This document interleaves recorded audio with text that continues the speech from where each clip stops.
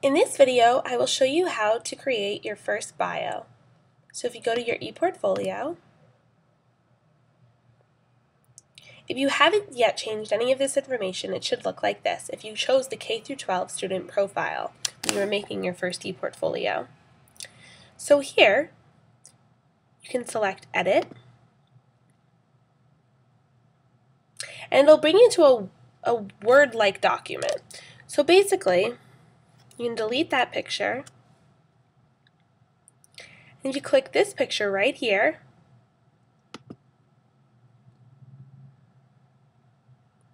this is how you would insert a photo of yourself. So if you go to Browse for Media, and you can go to wherever you have your picture saved.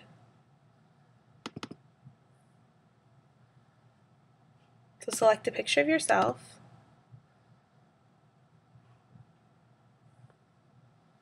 And if you scroll down, right here it says alignment. Now this is whether or not the text will go around the picture or it can only go underneath. I suggest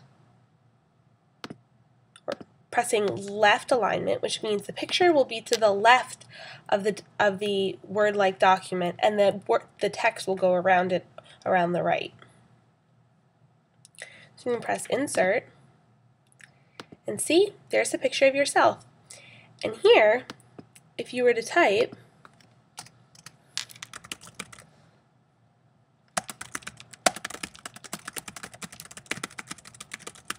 as you can see, it went right around the picture.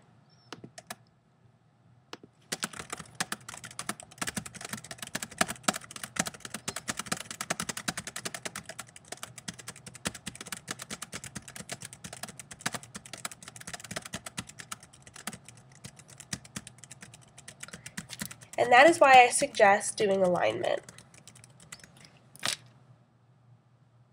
So here, that's where you would add all the information about yourself, where you're from, what grade level you're in, what you're studying, basic information about yourself.